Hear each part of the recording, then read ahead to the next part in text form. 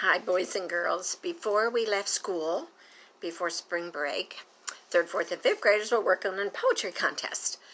And I hope all of you have tried to write a poem. You don't know what you can do until you try. So I wanted to read you a few. If you write your poem and send it to me, I still have my folders all up there in my bag, hoping that they get to go back to school. But I wanted to read you a poem about a little boy that would never shut the door. Now, when your mother calls you by all of your names, what's that usually mean? You're in trouble, aren't they?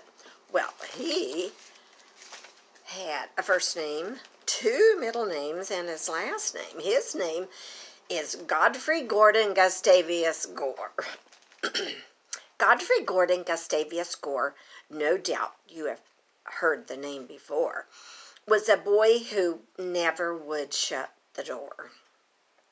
The wind might whistle, the wind might roar, and teeth be aching and throats be sore, but still he never would shut the door. His father would beg, his mother implore, Godfrey Gordon Gustavius Gore, we really do wish you would shut the door. Their hands they wrung, their hair they tore, but Godfrey Gordon Gustavius Gore was deaf as the boy out at the norm. When he walked forth, the folks would roar, Godfrey Gordon Gustavius Gore, why don't you shut the door? They rigged a shutter with sail and oar and threatened to pack him off to Singapore. But he begged for mercy and said, no more. Pray do not send me to Singapore on a shutter, and then I will shut the door. You will, said his parents. Keep them on shore, but mind you do, for the plague is sore of a fellow that never will shut the door. Godfrey Gordon Gustavius Gore. So he didn't want to go to Singapore, so he promised he would shut the door. My daddy used to say, shut that door. Were you born in a barn? So we've all had trouble shutting the door anyway. Well, if we read a boy one, boys, don't you think we should read a girl one? This little girl would shut the door, but she would slam the door, and usually to make her Uncle Jacob start. In other words, to scare Uncle Jacob. This is called Rebecca. A trick that everyone abhors in little girls is slamming doors. A wealthy banker's little daughter who lived in the Palace Green, Bayswater, by name Rebecca Ovendorf, was given to this furious sport. She would deliberately go and slam the door like Billy Ho to make her Uncle Jacob start. She was not really bad at heart, but only rather rude and wild. She was an aggravating child. It happened that a marble bust of Abraham was standing just above the door. This little lamb had carefully prepared to slam. And down it came. It knocked her flat. It laid her out. She looked like that. Her funeral sermon, which was long and followed by a sacred song, mentioned her virtues, it is true, but dwelt upon her vices too, and showed the dreadful end of one who goes and slams the door for fun. The children who were brought to hear this awful tale from far and near were much impressed and inly swore they never more would shut the door as often they had done before. A bust is like a head of somebody, like a president or something, and this is a bust of Abraham. So I don't know if it was Abraham Lincoln or Abraham in the Bible, but a bust would usually be made out of marble, and they're usually very heavy. So as she slammed the door, the bust of Abraham fell and fell on her. So don't shut the door. Shut the door, but don't slam the door.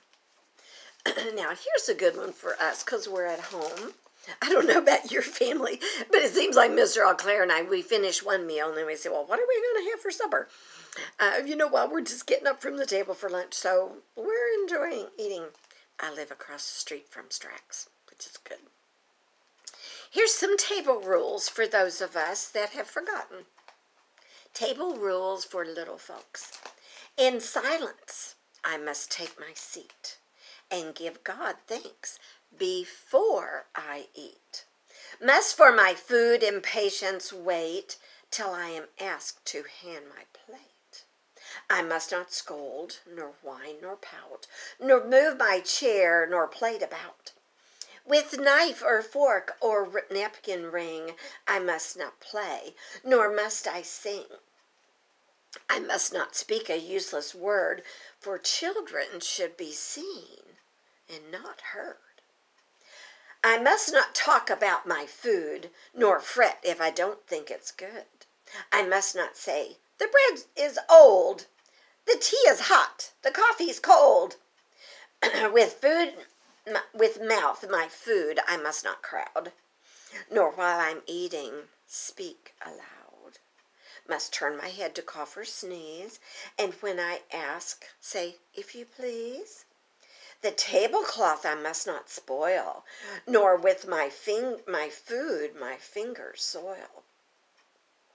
I must keep my seat when I am done, nor run around the table, sport or run.